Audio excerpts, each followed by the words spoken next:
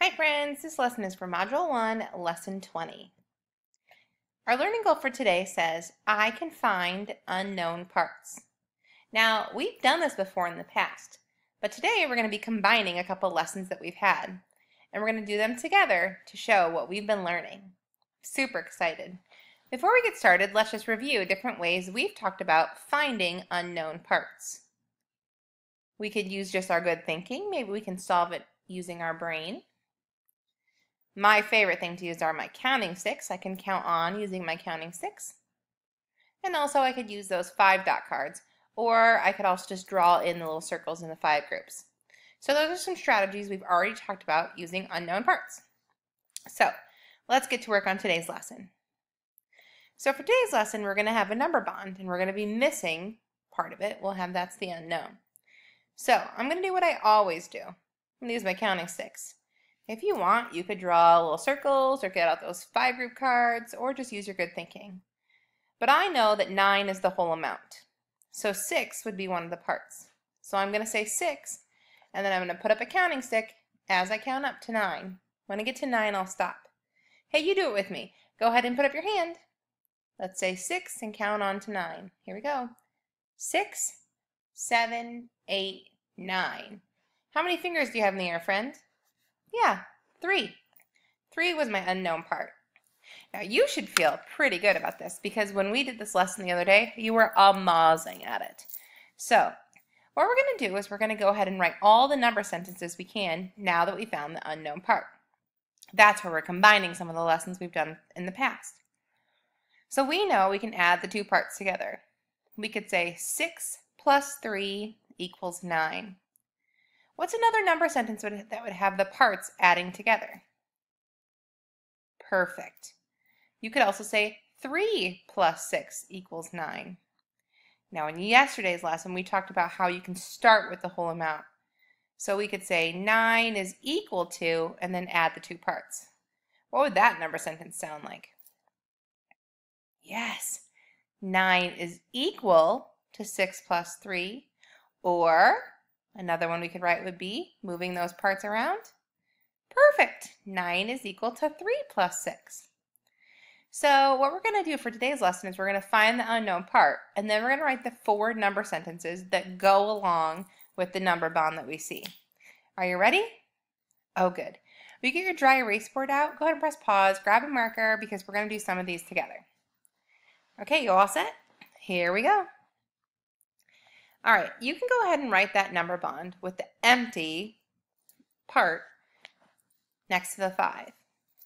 5 plus some, I have no idea, equals 8. Okay, you ready? Oh, good. I like that number bond.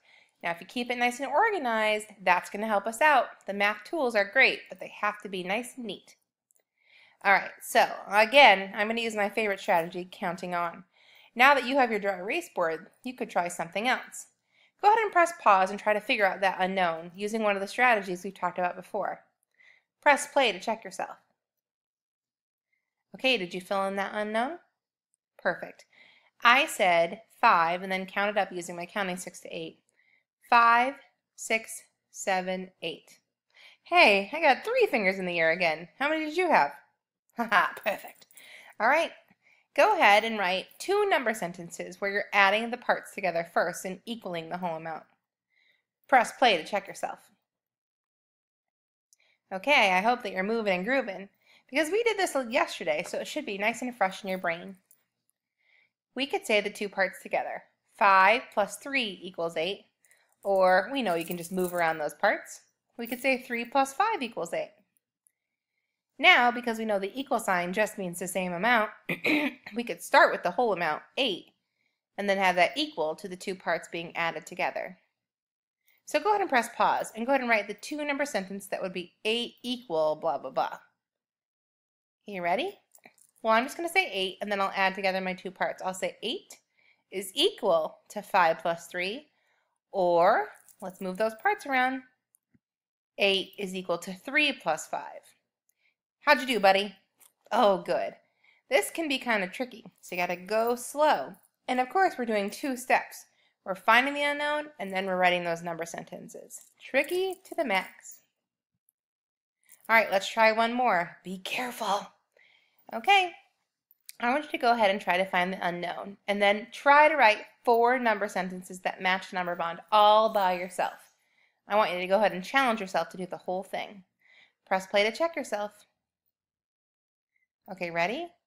I said 4, and I counted up 8 with my counting sticks.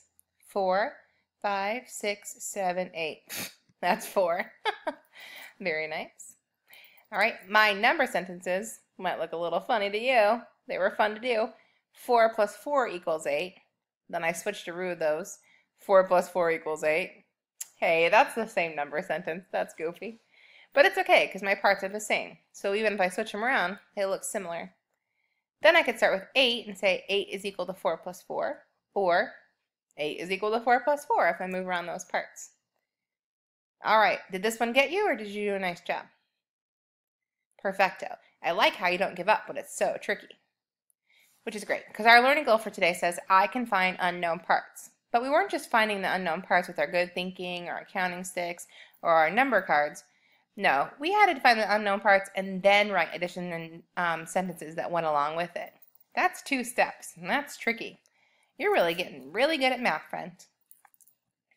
It's your turn. I want you to go ahead and find the unknown. I see that 1 is one of the parts, and we don't know the other part, and then 7 is the whole amount. After you found the unknown, I want you to go ahead and write 4 number sentences that go along with that number bond. I can't wait to see your good work. Good luck, friends.